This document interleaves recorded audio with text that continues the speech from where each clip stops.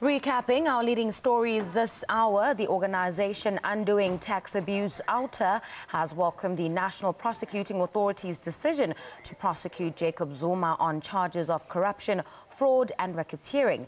NPA head Sean Abrams announced the decision in Pretoria yesterday.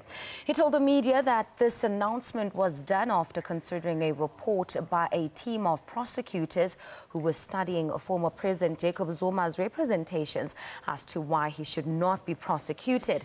The charges against Zuma were dropped in 2009 by then acting NPA head Mokutedi Mshe, citing manipulation of prosecutorial processes by senior prosecutors.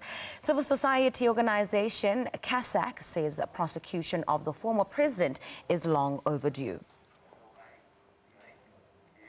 Government officials say President Cyril Ramaphosa will use his courtesy call in Mozambique to strengthen existing political and economic relations between the two countries.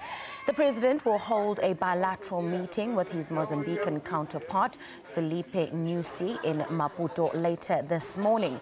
He then travels to Zimbabwe this afternoon. This is part of Ramaphosa's whirlwind tour of some of the SADC countries since becoming president last month. He started in Angola, followed by Namibia and then Botswana.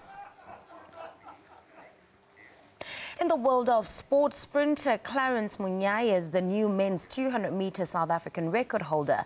The 20-year-old clocked in 19.69 seconds in winning his semi-final at the South African Senior Athletics Championships at the University of Pretoria.